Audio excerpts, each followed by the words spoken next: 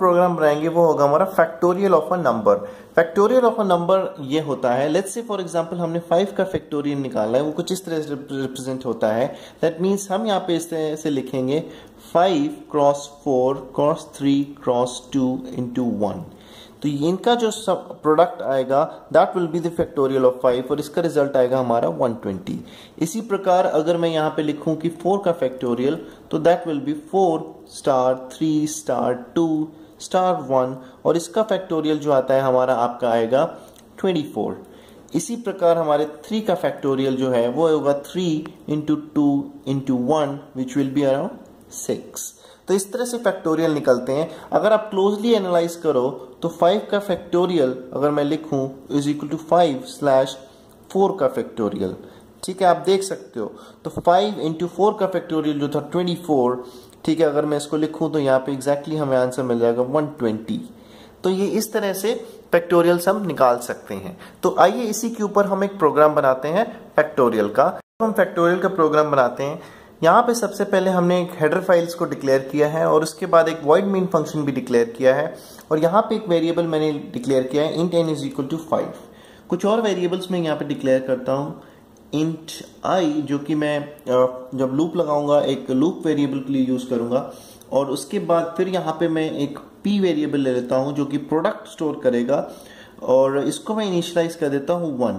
देखिए नॉर्मली जब हम सम सीरीज के लिए वेरिएबल डिक्लेयर करते हैं तो उनको इनिशियलाइज करते हैं 0 और जब हमने प्रोडक्ट लेना होता है तो हम वहां पे जो वेरिएबल को इनिशियलाइज करेंगे वो करेंगे 1 से, बिकॉज 1 इंटू अगर वहां पे हम 0 कर देंगे और हमें प्रोडक्ट करेंगे तो 0 इंटू समथिंग करेंगे तो हमेशा हमारा आंसर जो होगा वो 0 से इवेल्युएट होके हमें आंसर 0 आंसर मिलेगा हमेशा। इसलिए जब भी हमें प्रोडक्ट निकालना होता है तो हम वो जो वेरिएबल जो हम डिक्लेयर करेंगे, जो इनिशियलाइज करेंगे, उसको हम वहां पे 1 से इनिशियलाइज करेंगे।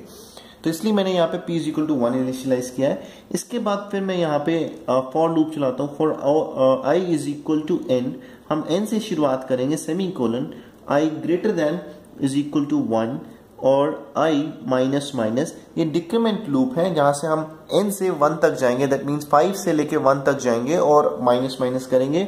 और इसके बाद यहाँ पे मैं लिखता हूँ p is equal to p star i और यहाँ पे closing bracket of for loop और इसके बाद मैं यहाँ पे प्रिंट एफ करा देता हूँ। प्रिंट एफ हमारा परसेंटाइल d और p जो फैक्टोरियल होगा p के अंदर हमारा स्टोर हो जाएगा फाइनल और यहाँ पे क्लोजिंग ब्रैकेट ऑफ ये। अब आइए हम देखते हैं कि किस तरह से प्रोग्राम चलता है।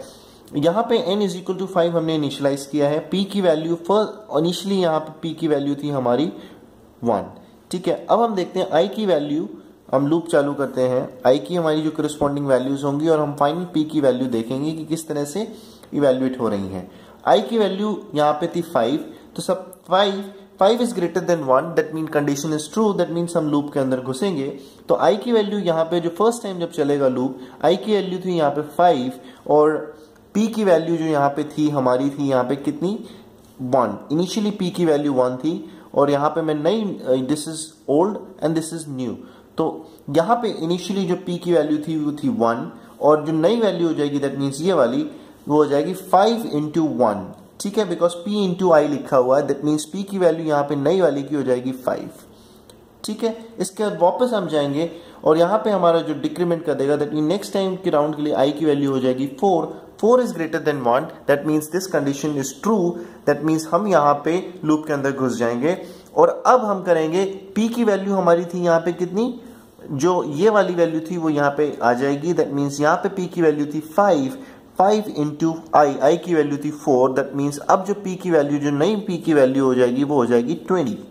नई p की वैल्यू हो जाएगी 20 और इसके बाद हम यहाँ पे क्या करेंगे, i की जो डिक्रीमेंट कर देंगे। दैट मीन्स i की वैल्यू अब यहाँ पे हो जाएगी कितनी 3 इज ग्रेटर देन 1, ये कंडीशन ट्रू हो गई। दैट मीन्स हम फिर से लूप के अंदर घुसेंगे, that mean p star i, p की वैल्यू जो थी 20 थी, 20 हम यहाँ पे लिखेंगे 20 इंटू i की वैल्यू थी 3, दैट मीन्स यहाँ पे हमारा आ जाएगा रिजल्ट कितना 60 हमारा रिजल्ट आ गया। और उसके बाद हम फिर क्या करेंगे, लूप इसको डिक्रीमेंट कर देंगे, i माइनस माइनस i की वैल्यू 3 थी, तो नेक्स्ट काउंटर के लिए हमारी i की वैल्यू हो जाएगी यहाँ पे 2 is greater than is equal to 1, that means यहाँ पे कंडीशन ट्रू हुई। हम फिर से लूप के अंदर घुसेंगे, p की वैल्यू ये वाली आ जाएगी 60 इंटू 2 हमारी जो कि i की वैल्यू थी, 60 into 2 that will be 120, right. तो यहाँ पे 120 आ जाएगा। इसके बाद फिर i माइनस माइनस, तो यहाँ पे हम करेंगे i की वैल्यू हो जाएगी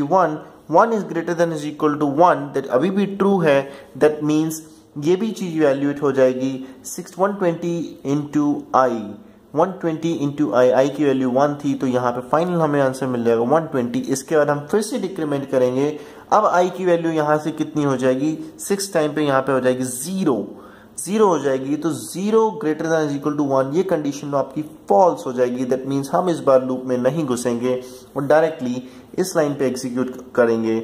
और अब जब एग्जीक्यूट करेंगे तो यहाँ पे हमने लिखा है परसेंटाइल डी और p, दैट मीन्स p जो हमारा प्रोडक्ट की वैल्यू है उसको हमने प्रिंट कराना है। तो p की जो फाइनल वैल्यू जो यहाँ पे मिली थी वो हमें मिली थी 120, सो 120 विल बी प्रिंटेड, और यही हमारा 5 का फैक्टोरियल होता है। तो इस तरह से ये पूरा प्रोग्राम एग्जीक्यूट करेगा। एंड जस्ट इन केस अगर आपने यूजर से इनपुट करा के जनरल प्रोग्राम बनाना है, बिकॉज ये प्रोग्राम हार्ड कोडेड है जिसमें हमेशा ये 5 की वैल्यू देगा, तो इंस्टेड ऑफ n यहाँ पे आप यूजर से इनपुट करा के यहाँ पे स्कैनफ फंक्शन का यूज करके यूजर से इनपुट कराएंगे और फिर आप एक जनरल फॉर्म प्रोग्राम ये बना सकते हैं फैक्टोरियल का।